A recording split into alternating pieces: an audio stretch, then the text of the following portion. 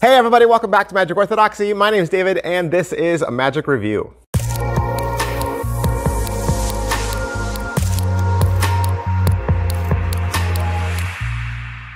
Hey everybody, welcome back to the channel. Thanks for being here. How's it going? How is it going? We don't get to talk, right? Or at least I talk a lot. I could listen, you know, if you guys comment down below, whenever you comment, I try to comment back, right? I try to create a dialogue, create community. It's raining right now where I am. It's been really cold, actually. It's been really cold where I live for the past couple weeks, but it's winter. It's winter, so that's what you'd expect. Today, we're gonna look at another trick from mentalvoyage.com. It's another trick from Paul Carnazzo. Been doing a lot of reviews for him because I like him. He's one of my favorite mentalist creators. I mentioned in the past that depiction is one of my everyday carries. Love that trick. I thought I did a review for it. Some people were asking about it because I mentioned it in the last video. I've done a review for this. I'm sure I have. So you should go find that review. Yeah, because like I said, it's an EDC. I carry it with me everywhere. Today we're gonna look at coin cage. What is coin cage? Do you remember the crystal coin cage? Do you remember that trick?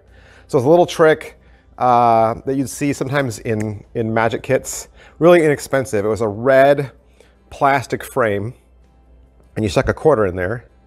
And then on either sides, there was a little piece of see-through plastic, and then you rubber banded it together. And then you'd say, look, the quarter is trapped inside, it can't come out, right? And then you'd cover it with a cloth or something, and then the quarter would slide out. And the solution was really, really super easy, right? Really super easy to do. And so when I saw coin cage, I figured, oh, it's gonna be something similar to that. And I'm sure Paul got his inspiration from crystal cage, but this is done with screws, okay? So it's literally a silver plastic frame, another silver plastic frame, and it's screwed together. So is it well made? I mean, it's very well made. You get two little silver pieces that really trap that quarter. You can really see that there's no way for that quarter to get out, and then it's screwed together. So again, 3D printed. Obviously, Paul has a 3D printer, and it's his favorite toy. He loves to play with it. So you're gonna get that. You're gonna get the little coin cage for it, and then you're gonna get the tutorial. Tutorial is 12 minutes long. So is it what I thought? No, it's not what I thought. I thought it'd be similar to the crystal coin cage, and it's not. It's not the same. The solution's not the same. So the trick looks the same on the surface, and perhaps any spectator who knows how that is done, they might think, oh, I know how to do this, but they wouldn't. What's the overall quality and production value of the video? You got Paul talking to a stationary camera. He's in his living room, and you do get some close-ups when you need it. As far as what's taught on the video, like I said, it's not long, 12 minutes. He demos it for you. He talks about how to assemble it the first time, because it is screws. You got to put it together. He'll talk to you about how to execute the effect and how to do a display of it. So you need to display it with the quarter in and with the quarter out, convincingly. And then he gives you a full routine, again, from an exposed magician's view. Pocket space, it is very small. It's not much bigger than a quarter. Now, I will say there is another element to it. I don't want to mislead you and think that this is the only part of it. There is another part that the spectator should never see. But how are the angles? The angles are really good. Everything happens within the palm of your hand. And I would argue along with that, as far as skill level goes, you should be comfortable with palming and ringing things in and ditching them. Not necessarily lapping them. You're not ditching them that way or putting them in your pockets. Just doing palming in a way where you're able to switch things out convincingly. Can it be inspected? It can be. In fact, that's part of the routine. So between each stage, Paul hands the items to the spectator, gives them the empty cage and the quarter. They can inspect it. He comes back, he puts the quarter in, hands it back and says, now inspect it again. And they can see that they can't get the quarter out. How much setup and reset is there? There's really a one-time set up, and then after that, you're finished. There really isn't a reset because the trick doesn't need to reset.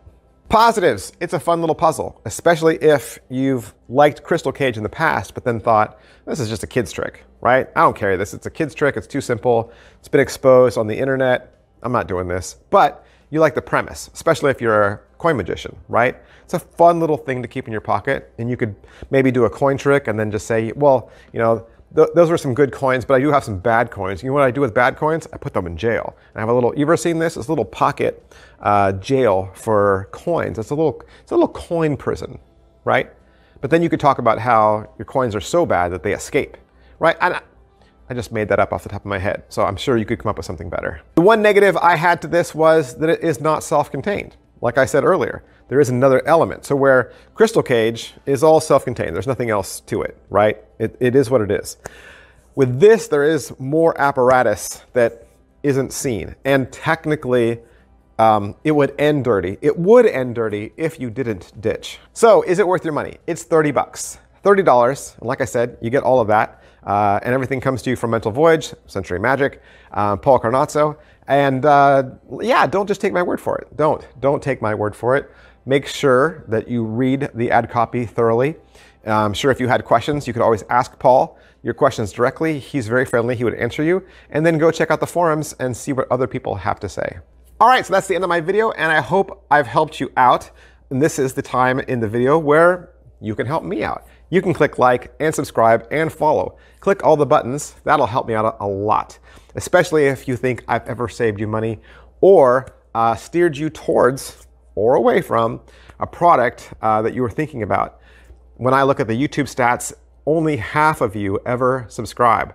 And it's really easy and it's really quick. Just click the subscribe button. I'm trying to hit 50,000 subscribers this year. That's my goal. All right, that's everything I can say about Coin Cage. And I want to thank Paul Carnazzo and everyone down at Mental Voyage for allowing me to have this trick so that I could do the review for you. And if you want to purchase it for yourself, that's where I would go. Thanks, guys. I'll see you next time. Bye. Hey, would you like to learn a magic trick? You would? Did you know I have a second channel? That's right. I have a second channel where I teach beginning level magic tricks. Magic Channel Card Tricks is a place that you can go to learn tricks with ordinary items you can find around the house. Paper clips, rubber bands, pens, and of course, decks of cards. I teach beginning level card tricks, simple card tricks, simple card forces that anybody could learn. I also review magic kits. So if you go buy a magic kit from the store, your local Walmart or Target, or you get a magic kit for Christmas, I'll go over exactly what's inside. And I'll even teach you how to perform with some of those tricks that you get inside those kits. Plus, I'm even gonna give you video instruction to very simple, very inexpensive tricks that you can pick up at your favorite magic store. Sometimes you get those tricks and the instructions are just on a tiny little piece of typewritten paper and you have no idea how to do that trick. Don't throw that trick away. Don't put it in a box. Come back to Magic Channel Card Tricks and I will teach you how to use that trick as well. Or maybe you're not a beginner. Maybe you're not a beginner, but maybe you have a niece or a nephew or a little brother or sister that you could share this channel with them. This is a great, safe place, kid-friendly, where they can learn beginning level magic. Make sure you head on over to Magic Channel Card Tricks, give my videos a like, subscribe to that channel. Thanks for watching, guys. Thanks for being a part of Magic Orthodoxy.